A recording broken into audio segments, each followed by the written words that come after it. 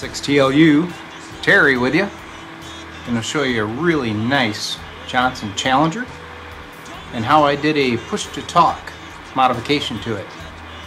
And at the end here, we'll put her on the air and you can hear it. Thing works great.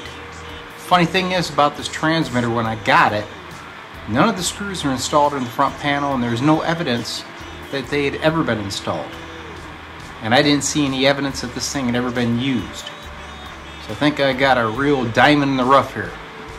So stay tuned, we'll go through the push to talk, and at the end I'll give you a schematic so you can do the same to yours. This video is going to cover the installation of a push to talk circuit into a Johnson Challenger.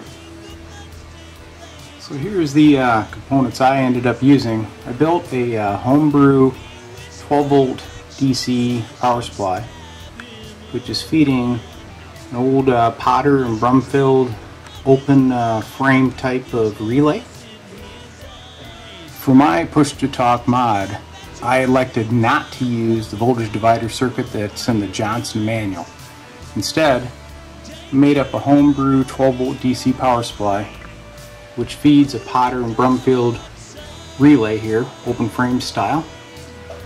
And I did install, per the Johnson manual, a crystal socket for the TR switch and the 2-pin Johnson style mic connector. Also added some components that are not talked about in the Johnson manual. One being this 2kV 0.0022 cap, and then off of the relay I've got this 680K resistor that bleeds off the high voltage when you unkey. I've got a schematic here. I'm going to page to that and you'll see why I did it. But right now we'll check out the function of the transmitter on CW and AM. My meter right now is connected to the TR switch output. So if I go over to CW, you'll see that gives you the voltage to key your Dow key or whatever type of relay you put on it. So we're in CW right now, and I've got a key hooked up. Okay, watch the little meter.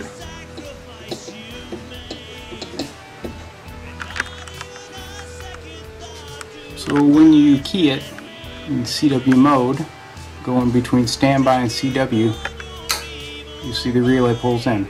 It does the work of the original operating switch. And now I've put the Challenger in phone position. I've got a D104 hooked up. Same thing, we'll go over here. See, it keys the relay. Also turns on my TR switch voltage. And then we talk away into the mic. Works great. Alright, going back to these added components, this cap and this resistor, the reason I put them in is when I originally installed this, go to the panel meter here, and I was keying it up in phone, okay, I was seeing, when I unkeyed, I would see some abnormal plate current. It would hover around 125 and it would bounce back and forth when I was unkeyed. At that point, I looked at my relay and I saw arcing between the contacts, so that's why I added the additional circuit. So here's the Challenger on CW. I'm running a old Brown Brothers key and a Katsumi keyer, okay, and we're monitoring on a National 303. So here we go.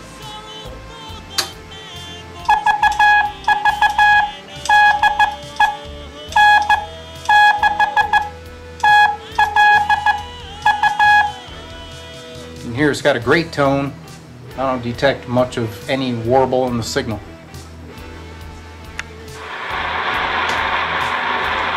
Once again, we got the Challenger. Now this time we're in AM mode. Listen on that same 303. So there we are. Nice clean audio.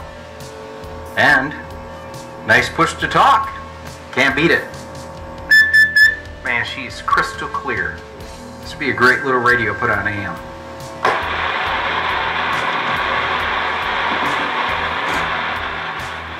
Well, so there you have it. Another cool vintage Johnson transmitter, back in action. I'll be producing another video showing it on the air, but at the end of this video take a look, because I'll post the schematic. And if you have any questions, you can get a hold of me through YouTube, and I'll tell you how to do the push-to-talk mod. But it's pretty straightforward. But with the way I did it, it's safer, and it works excellent, and transforms your Challenger to the radio you want it to be. Hope you enjoy the demo.